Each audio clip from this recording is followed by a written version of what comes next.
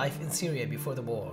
The things I love and I miss, it's together there, and it's very warm things. You know, it's the different culture between the where I am now in Europe and between the Arab culture. I was 16 years old, and there was a man, and he sell instrument in the street, and I stopped to hear his playing. He just play in the street, and I like the sound of the ney.